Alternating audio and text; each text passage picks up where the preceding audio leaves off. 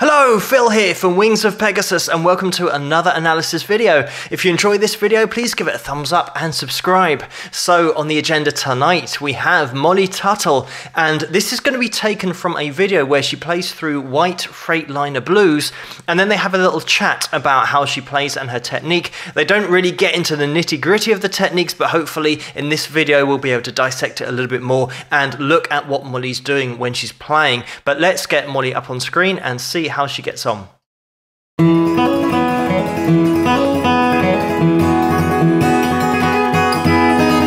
out on the highway, gonna listen to them big trucks whine.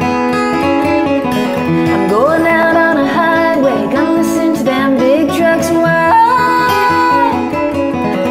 That white Freightliner's gonna steal away my mind.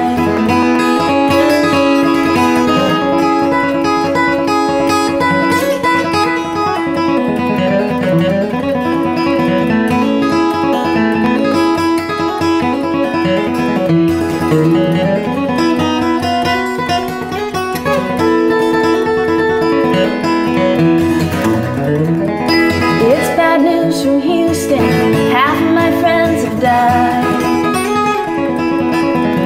It's bad news from Houston, half of my friends have died.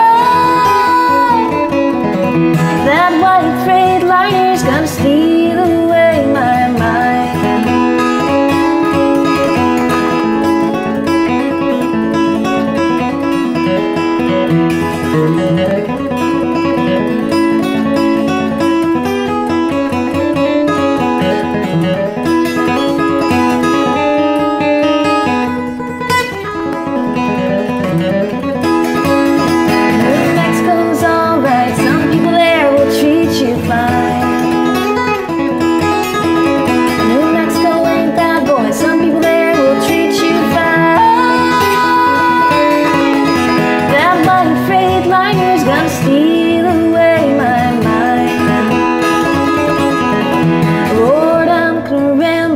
Get back from where I came.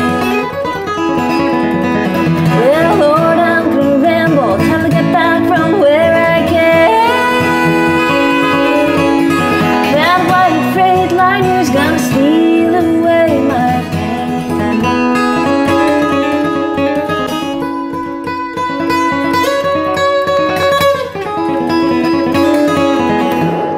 And there the video is going to be cutting out because then they get into the interview section. So this is flat picking at a totally different level. The way that Molly is so accurate going across those strings. One of the things that they don't mention in the interview and when she's talking about the strings, and I'm going to put the link to this, by the way, in the description so that you can watch this video. One thing they don't mention in the interview is the expression and the change of dynamics that Molly puts into her playing as well. Because in some passages she will lighten up on that pick, so therefore getting a softer sound, and then she'll really get more aggressive with the picking in certain sections as well. The dynamics, she really changed it at the end there, just lightening up, getting a really softer sound with her picking, and it gives a totally different dynamic, and that's what all the top players do that I mention all the time. They can take you on a journey throughout the piece. It isn't always at one level, it is always changing. I think I'm going to let this interview play through because I can stop it and explain what Molly means when she's talking about the specific techniques on the guitar. I've been teaching guitar professionally for 14 years, so hopefully I can make it a little bit clearer because they do speak quite a lot in general terms. But let's just let the video go through a little bit more. So where are your main points of contact on the body then? So this part of my hand and my wrist is kind of resting either on the low strings or on the bridge back here when I'm playing leads. Are you physically touching or is it? Are you physically touching? Physically touching, or is it more of just like you can kind of feel it lightly grazing there, or are you actually It's physically resting? touching, but I'm not like pressing it down. Okay. So it's just kind of resting. Mm-hmm. But then when I play rhythm, my wrist comes up and I'm not. Like, it's loose. It's not touching anywhere. Yeah. Got it. So so these are kind of like two modes that you click into. Yeah, basically. And you can switch between the two of them. Yeah, on the fly. I don't really think about it. So when you're doing like the Freightliner tune, then there's... So, as we've got there, Molly explaining what she does with her hand position. So, she says that she rests the side of her hand. Of course, anyone that plays guitar will know that's called palm muting.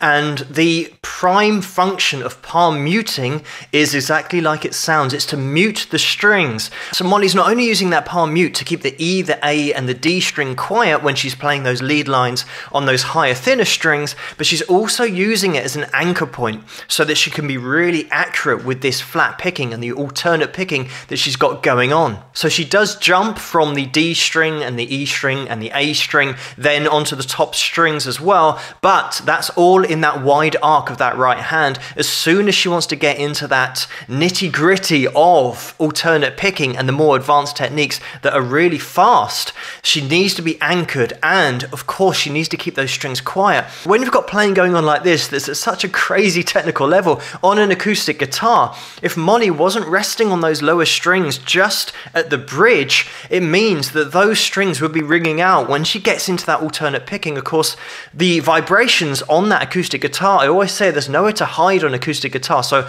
Molly's technique is absolutely top notch. Let's get back into it. There's a lot of the bass chord Yeah. type of comping, right? And that's the looser form. Yeah. Okay. But then if I go into like the cross picking,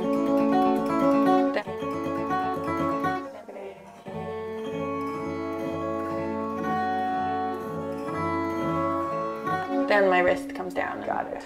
So the comping form then, or the rhythm playing form, that's really only, the contact is just up in the forearm here on the body?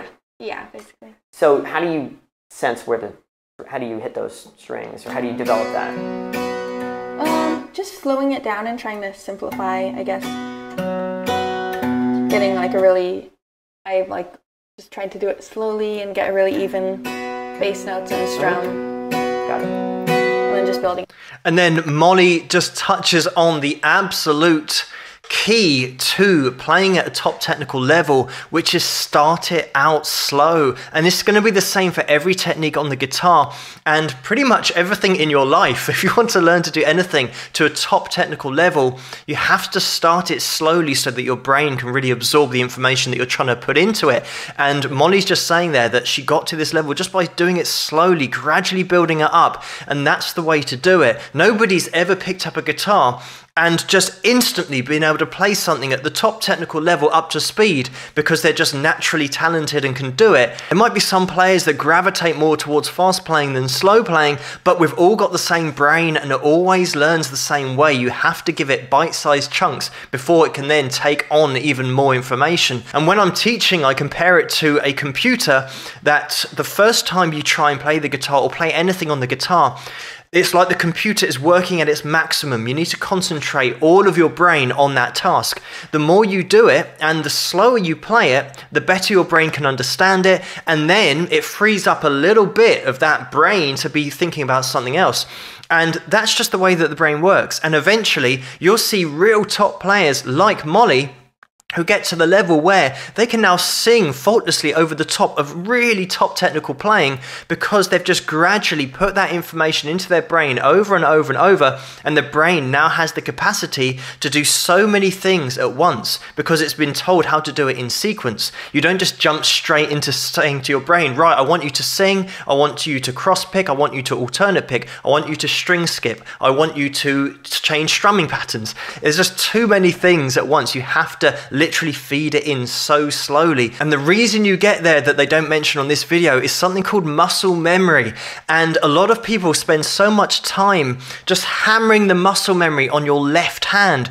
A lot of people don't realize that the right hand, because it's attached to the same brain, it works in exactly the same way. So every time you pick a string with your right hand is remembering where that string is. And that's what I think Molly is trying to say here, that she's slowing it down and it then happens automatically, which is what she says.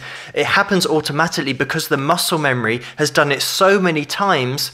it doesn't have to look where the string is anymore because it knows it. The string has always been there. People like Molly, of course, have practiced so many hours every day to get it to this level, but that muscle memory knows exactly where those strings are all the time, whether it be in that strumming pattern or in that anchored position for that alternate picking. But let's get back into the video. Up that habit over time. But was there a point where you felt like the accuracy, like you'd go for a certain bass note and hit the wrong string? Yeah, definitely. I had a lot of that going on. But I've just done it so much now and kind of just been aware of it and focused on it when I've played that it's not really a problem anymore too much. So your confidence level is pretty high now when you go for a certain bass note that you hit every that now string. and then I'll like hit the wrong string or like play it out of time, but it doesn't really happen too much anymore. Got it. And that's another interesting point that Molly says every now and again she will miss a string or, mess up. But I've mentioned with top players before, when they do mess up, you can never tell because they're so great at making sure nobody notices, just carrying on with the performance. And Molly will certainly fall into that category. And if you imagine it, you're giving your brain a set of instructions that you want it to tell your hand to do something in a particular way and in a particular formation. And it will get to a point, if you do play guitar, you'll know what I'm talking about, where if you try and do it too quickly, you'll fall off the cliff. You will mess up. And there's always that sweet spot of practicing just fast enough so that you don't mess up, but improving every time, and then trying to push it too fast, and then you start making mistakes.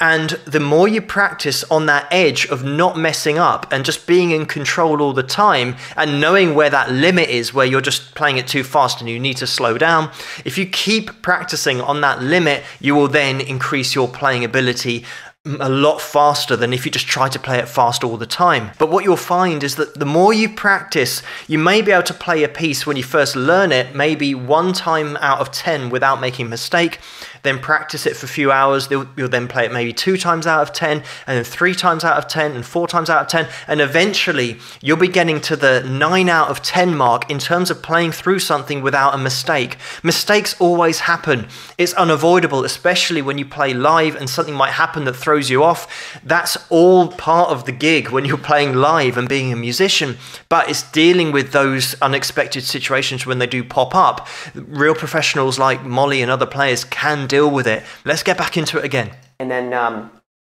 switching from that, the less anchored form to the lead playing form, the cross-picking form, what would be an example of a phrase where you would have to go from one to the other?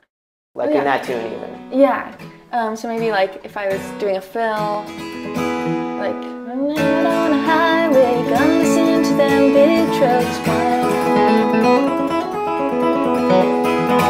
So there I'm just switching really fast and then it's this kind of thing is happening, right? It's just the wrist bending, extending like this, a little bit, like a motorcycle. Kind of. And you just latch right into that. Yeah, it's just automatic at this point. Don't really think about it. And there we go. So getting into those 2 different ways of playing, with the palm mute and without the palm mute, you could see, and actually rewind it and listen to it again, because you can hear the difference that when Molly gets into that lead part with the palm mute, you can hear just those top strings because she's resting on those lower strings to really exaggerate that lead line, because you want all those lower strings to be quiet. The great thing about this video, this is Troy Grady that has this on his channel, is that it's very much from a guitar player's perspective, because we've got this camera rig on her guitar so we can really get a close-up of exactly what's going on with her picking. But let's just have a little look at this.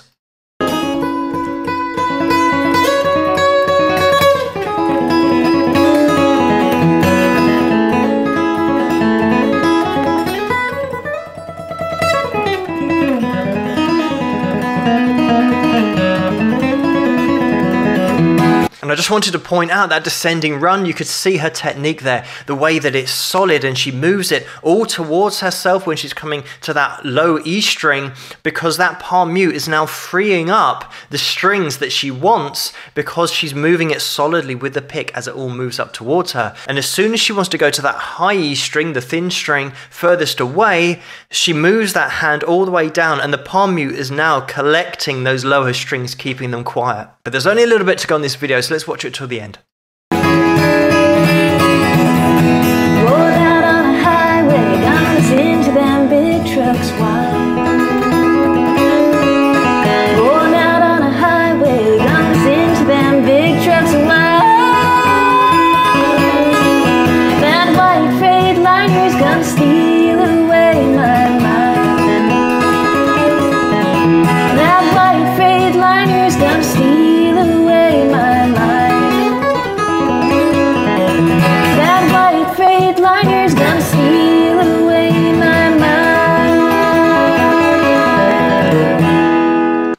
And there we go.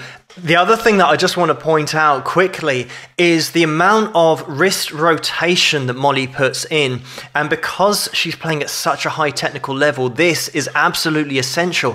What you'll find with some players that are just playing standard rhythm and just doing a standard strumming pattern is sometimes you get a really wide arc with that right hand. So in terms of the accuracy, if you're trying to then pick out a particular string after doing a wild downstroke or a wild upstroke, you've got so far to go to find where that string is. Whereas here, Molly absolutely has figured it out by putting in wrist rotation rather than a whole arm arc up and down. And in this angle, again, great angle because we can see the wrist rotation, which means that her hand is never too far away from those strings.